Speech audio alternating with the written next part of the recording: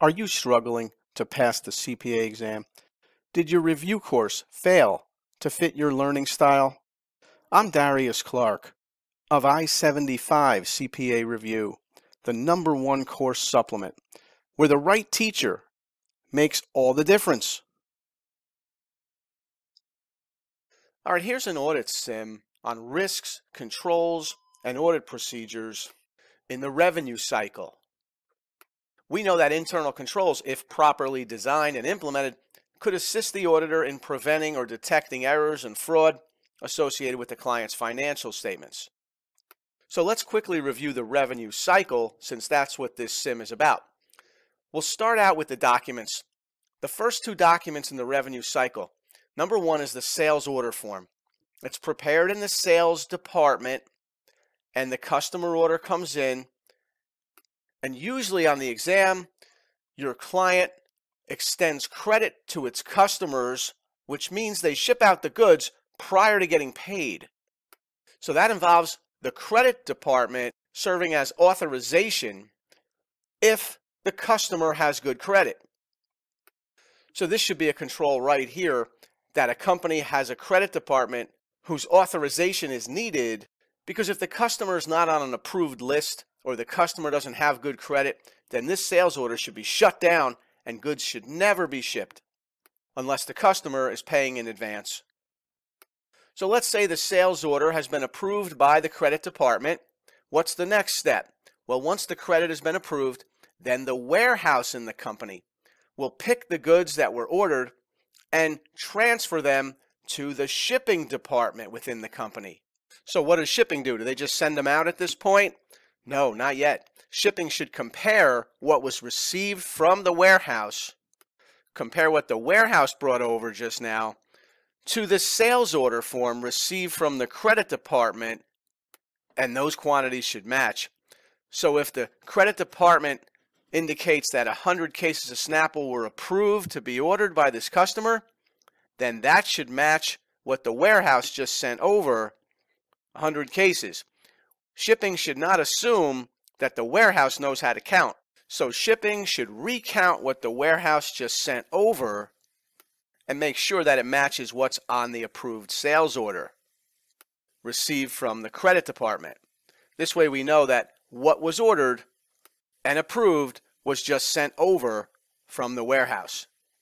And if that all matches up, then the shipping department prepares the next document in the cycle, which is the bill of lading.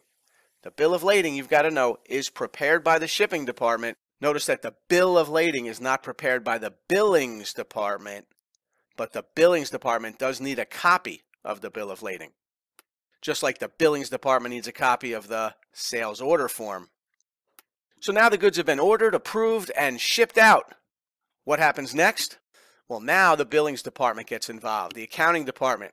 They're going to compare the sales order that they received from the sales department to the bill of lading that they received from the shipping department. If the information agrees, the billings department prepares the third document in the cycle, known as the sales invoice, and sends the sales invoice to the customer so that the company can get paid. So you're the accountant in the billings department, and you pick up the sales order, and it says 100 cases of Snapple were ordered and approved by credit. And then you pick up a copy of the bill of lading, and it says 100 cases of Snapple were shipped to the customer. Everything matches up, so you in the billings department will prepare the sales invoice. Not the same as the sales order, right? The sales invoice is the third document in the cycle, and you'll send a copy to the customer because the company hasn't gotten paid yet.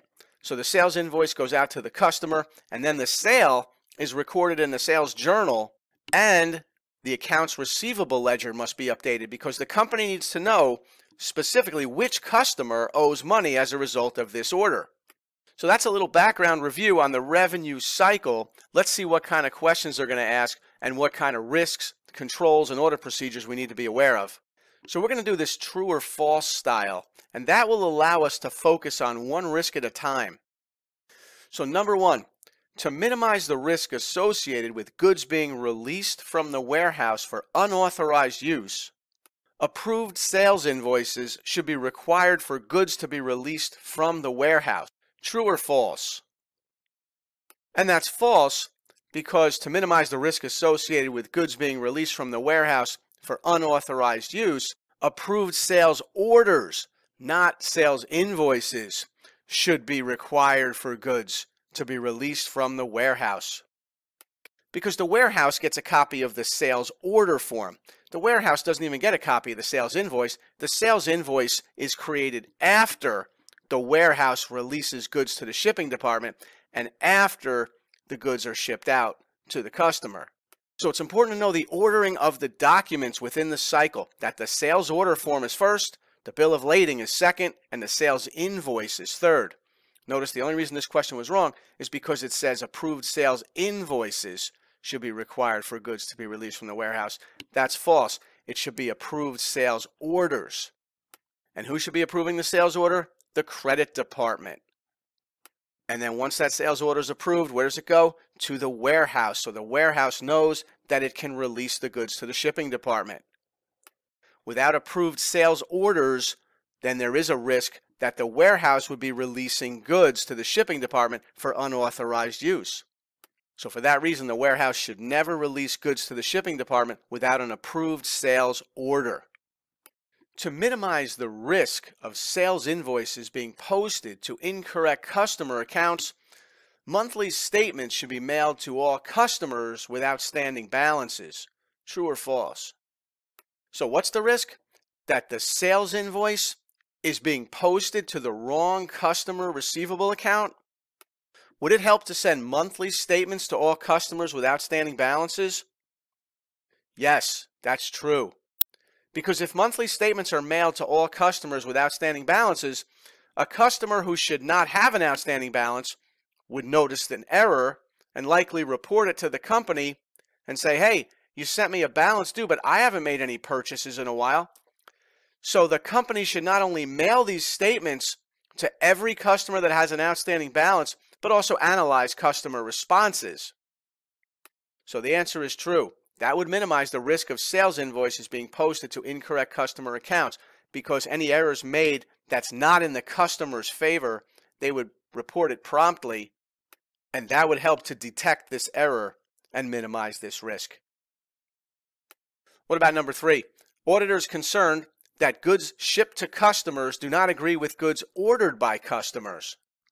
So maybe the auditor's concerned that 110 cases were shipped to the customer, but they only ordered 100 cases. It says auditors should determine whether the billings department is comparing goods received from the warehouse with the approved sales order before shipping the goods. True or false? And if you think you know the answer, leave it for me in the comments section. And this is only question 3 of a 10-question sim, because this audit sim is taken right from the I-75 final review chapter.